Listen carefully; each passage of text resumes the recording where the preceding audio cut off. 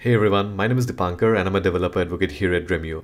Today I'm going to introduce you to 3 new features developed by Dremio for Apache Iceberg tables and basically show a demo of what you can do with those 3 commands. So let's go.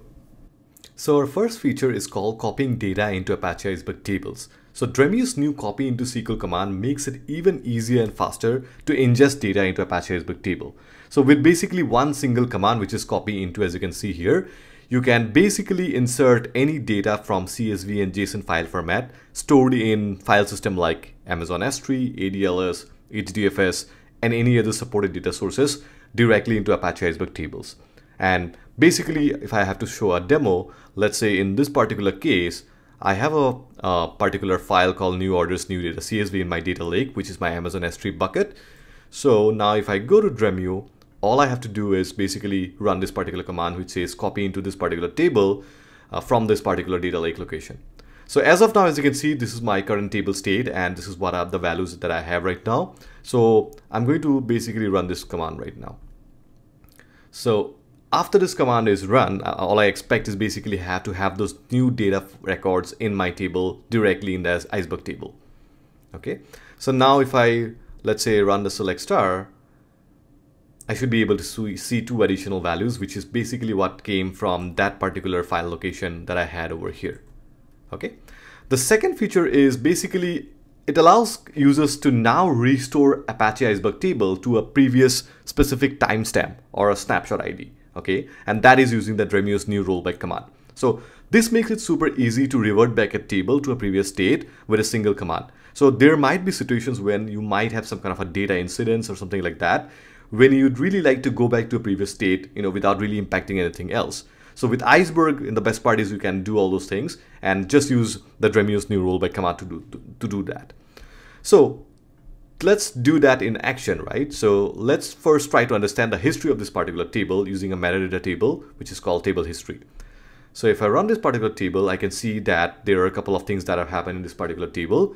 A lot of insertions and maybe a lot of deletions or something like that. But here I can see the latest timestamp, which is current timestamp, and this is what I did with the new insertion of the new records, right? So what I would want like right now is to go back to a previous state, which is the state where I didn't have this two new records. So I'm going to use the timestamp in this case, but also you can use the snapshot ID from here and just put it into the command. Instead of 2 timestamp, just say 2 snapshot. But here in this case, we are going to just use the timestamp, which is the previous timestamp. So now if I run this particular command, I'm expecting the table to roll back to a previous state, which is when I didn't have those 2 new records, right? So let's give it a couple minutes, and it's probably a few more seconds, and then I should have that table rollback. I should also get a message from Dremio. Perfect. So this is the table rollback message that I got from Dremio. So now if I try to understand the records that are there, this is what basically I have. So those 2 new records are gone right now, and all I have is the table in the previous form when I didn't insert anything from this particular copy into command. Our third and final feature is regarding optimizing Apache Iceberg table. So when you use a lot of data manipulation command like inserts and updates and deletes for Apache Iceberg table, you will basically end up with a lot of mutations and a lot of extra files in the table, right? So often this is a scenario where you see with streaming data, right? When you have a lot of streaming data and you kind of insert those data in chunks, you will end up with the small file problem. So this can really impact the read and the write performance on the table, and also you will end up with a lot of excess storage, right?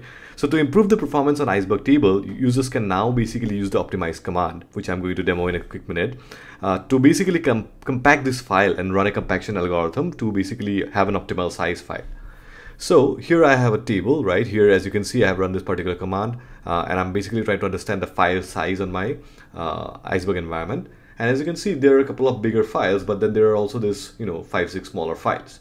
So I want to basically, optimize this table and, make sure that this file get compacted into 50 megabytes. Okay. So to do that, this is the command I'm using, optimize table with that particular strategy, which is bin pack, and I'm targeting the 50 MB size. So let's run this command. And while we are expecting the command to run, now we should be able to compact those files into a more larger form, like I mentioned.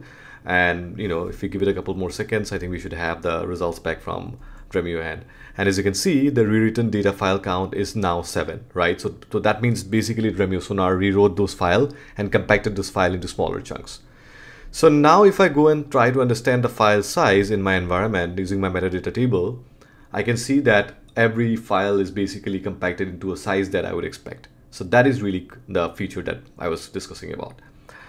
So that brings us to the end of this video. We basically discussed about 3 new features, which is copying data using copy into, rollback feature using the rollback, and then optimizing the table using optimize command in Dremio. Thank you so much.